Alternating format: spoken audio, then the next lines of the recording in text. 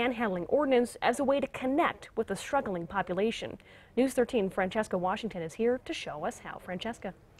Madeline, it's now illegal to hand something to a panhandler from your car. You have to pull over, park, and get out. So that's exactly what this group of about 20 UNM and CNM students did today.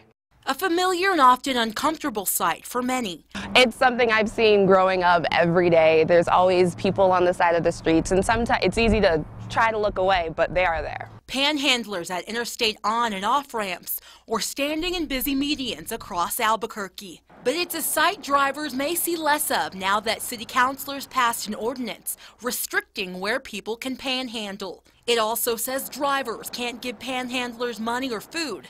The sponsor of the ordinance claims it's about pedestrian safety. Trying to conform with what some of the federal government wants as far as traffic safety. But opponents say it's a violation of civil rights. Now a group of students from UNM and CNM known as SOIL, which means sold out intentional living. And we believe that one of the best ways to be sold out and live intentional is to meet the need of the community around us. They're attempting to take this controversial ordinance and find the positive.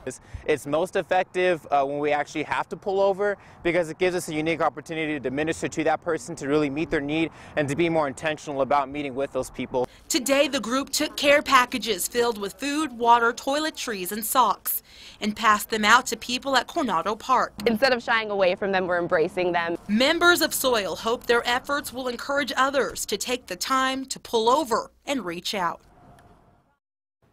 The group passed out 80 care packages today and plans to do it again routinely. Madeline, back to you. All right, thank you, Francesca. Now, in regards to the new ordinance, the city plans to put up signs in areas where people can no longer panhandle, but it's